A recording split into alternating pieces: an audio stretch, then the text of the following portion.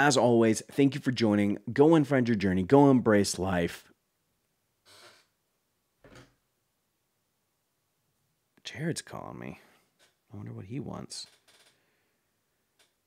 What's up, man? Hey, cool. Do you got a minute? Yeah, I was just recording a video. What's going on? All right, cool. I'll be quick.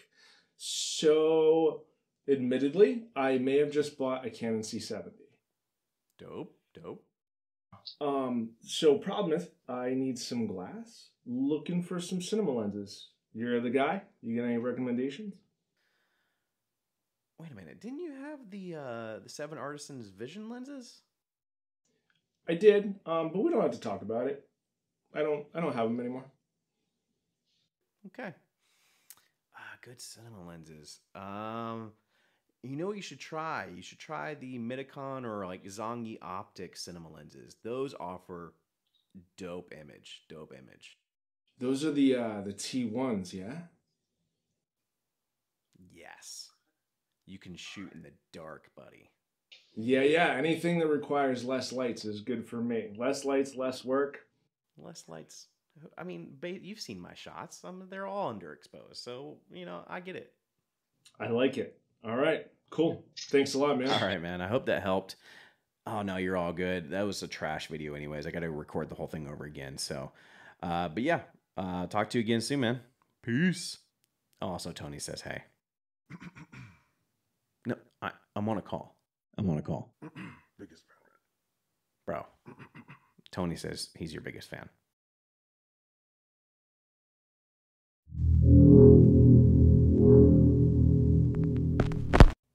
Hey, if you're new here, my name is Jared, and in this video, we're going to discuss one of the only cinema lenses recommended to me by my friend Anson for the Canon RF mount, the Zongi Minicon Speedmaster T1. But first, a quick disclaimer. I bought this lens with my own money.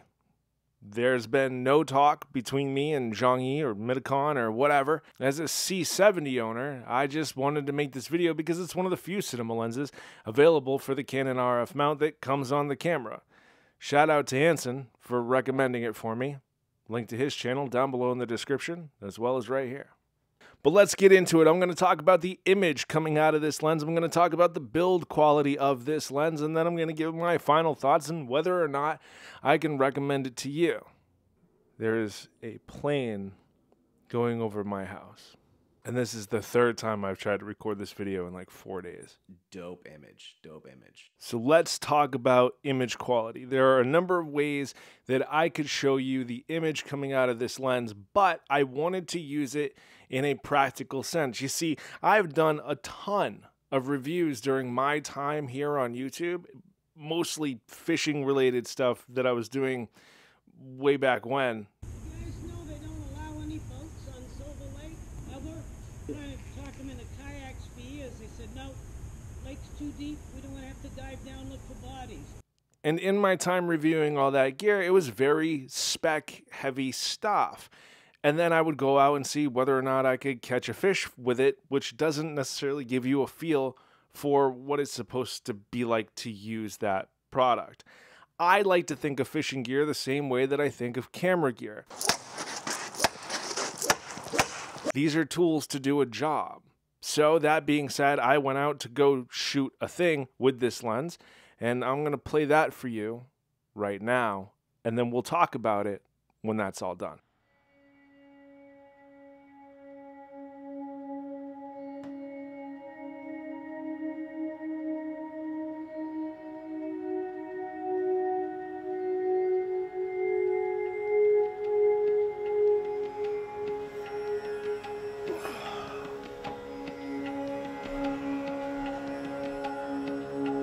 Walter.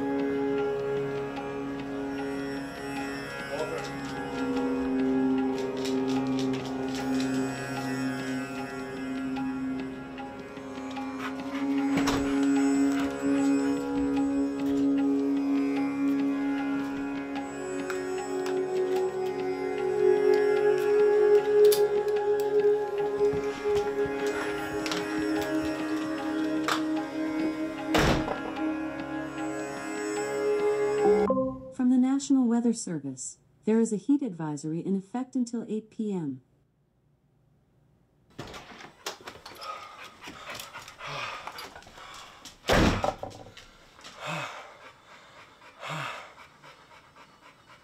Nope.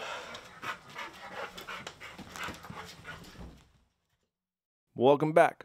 Let me know what you thought of that little skit clip down below in the comments.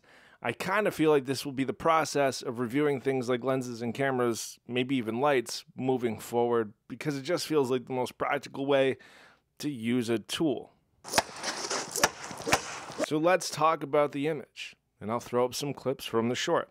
Is it the sharpest lens? Nope. Does this lens do a great job at minimizing and handling chromatic aberrations? No. Do you have to worry about things like ghosting with this lens? No.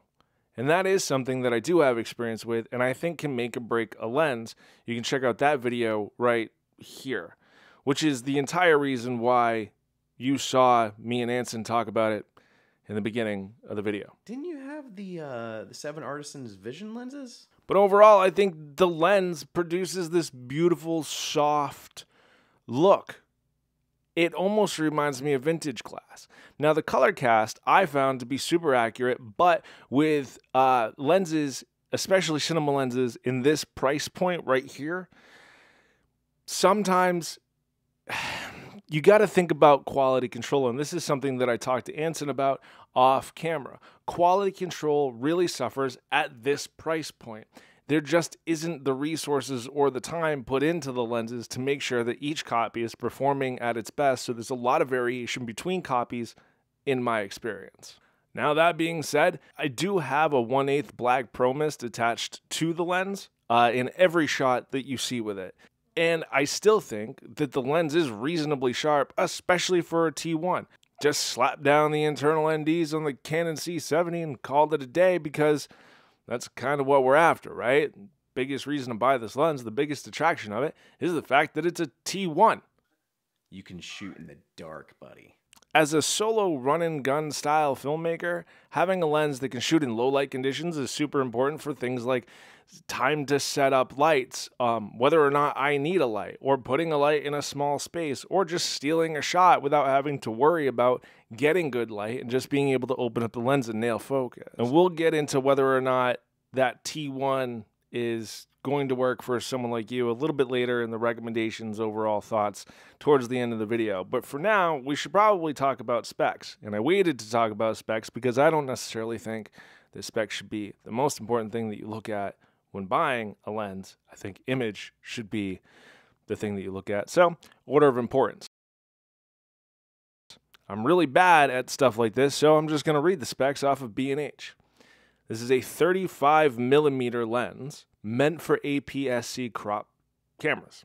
Now, the sensor on the C70 is actually like a 1.45. I'll put it over here if I'm wrong. So it's not exactly your standard Canon 1.6, and it's not a 1.5. It's a little bit bigger, and the image circle covers it just fine.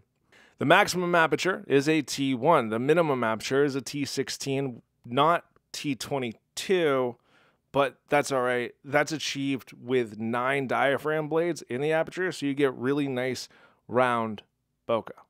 You do have your standard pitch gears here on the lens for your focus throw and for your aperture. Now, your focus throw is only 161 degrees, and your iris rotation is 64 degrees. There's obviously no electronic communications on this lens, and there's no image stabilization on this lens at all. It is a cinema lens. Most cinema lenses, this is what you're going to find. It's just kind of the nature of the beast. The front diameter of the lens is 80mm, so it fits your standard matte boxes. Dog just getting up and moving.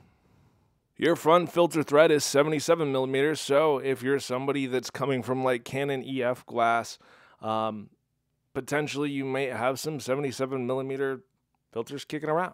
Now, the overall length of the lens is 3.6 inches or 92mm, and the weight of the lens is 1.4 pounds or 615 grams, and those are the specs.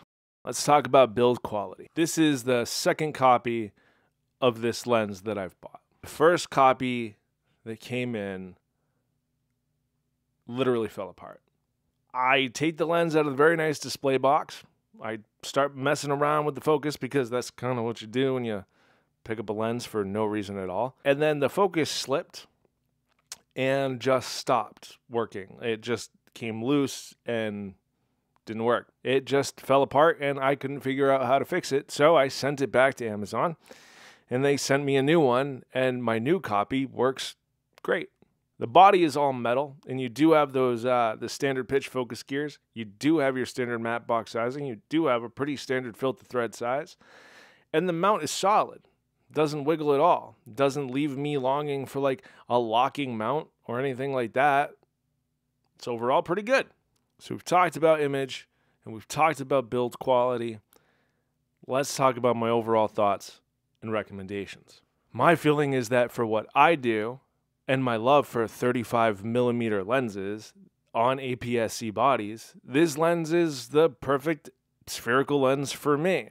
And with the limited options for cinema lenses in the Canon RF mount, short of the nanomorphs that are coming out, which, if you want to see a video on the Laowa nanomorphs, hit the subscribe button and the bell icon. You'll get notified when I upload that video because I have the full set on pre-order.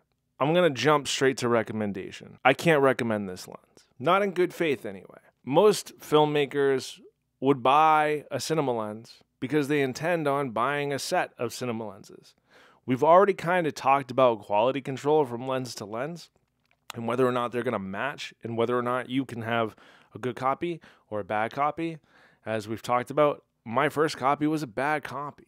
But the bigger issue here is, as of now, August of 2022, they only make the 35mm for APS-C. They do have a set, which I'll link down below in the description, of 3 lenses in micro four thirds, but not for APS-C. They only have the 35mm. And as far as I know, you can correct me in the comments if I'm wrong, there hasn't been an announcement for any other lenses from Zhongyi Mitakon. I'd imagine that this lens is modeled after one of their stills lenses, which is interesting because they do have a 50mm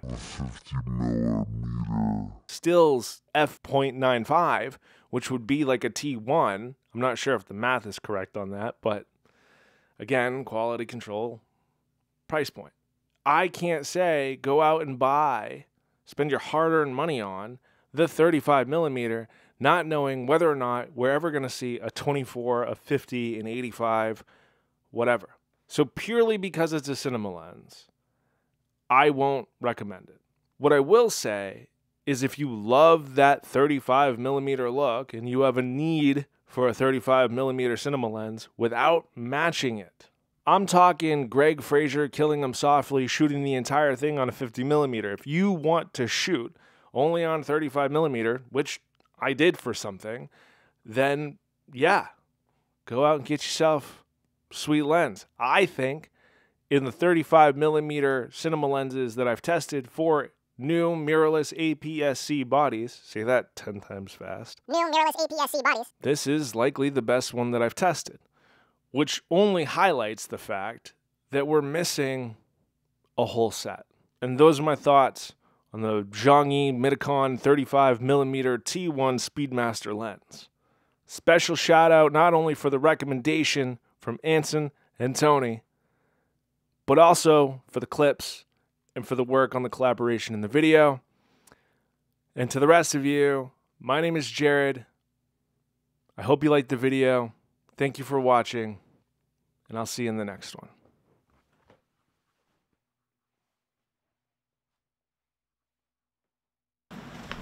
Walter. Walter.